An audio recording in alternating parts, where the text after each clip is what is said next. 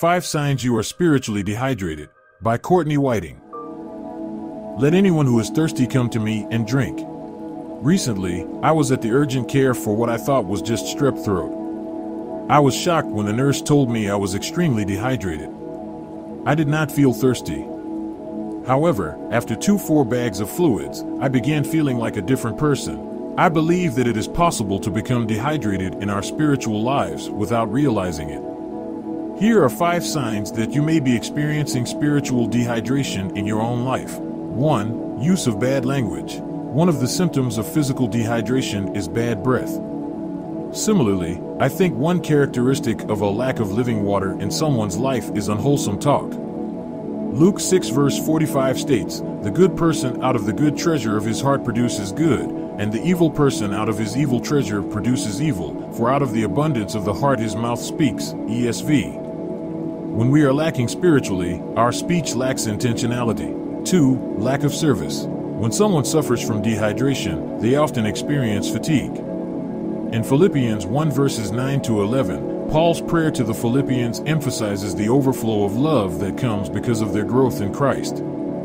When we feel spiritually drained, our service is often affected. 3. Easily angered. Lack of an adequate amount of water in someone's body causes their body temperature to overheat. When we are spiritually dehydrated, a possible symptom is a quick temper. Galatians 5 verse 20. 4. Lack of self-control. One of the extreme symptoms of physical dehydration is muscle spasms. When a person experiences this symptom, their muscles involuntarily contract and cause pain. Likewise, when we experience spiritual dehydration and do not allow the Spirit to control our lives, we lose control over our flesh and allow sin to creep into our lives. Galatians 5 verse 23. 5. Unwise choices.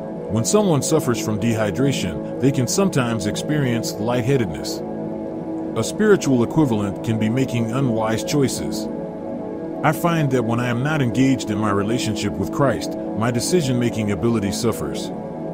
Proverbs 18 verses 1 to 3 illustrates the destruction of foolishness. How to recover from spiritual dehydration. Jesus calls the spiritually thirsty to come to him. He asks those who are weak, worn, broken, and in need to come to him just as they are. In Matthew 11 verse 28, Jesus says, "Come to me, all you who are weary and burdened, and I will give you rest."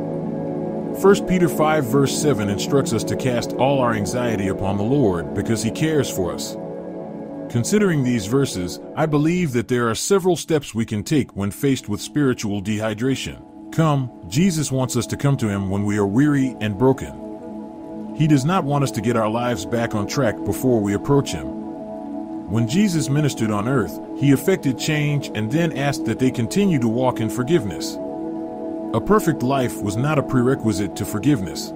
Drink. Jesus offers us living water through his word and his Spirit. However, it is up to us to go to the well and drink of the water. There is the saying that states that you can lead a horse to water, but you cannot force it to drink. The same is true for a person's spiritual walk. Despite others' encouragement, it is ultimately up to the one who thirsts to drink from what God offers.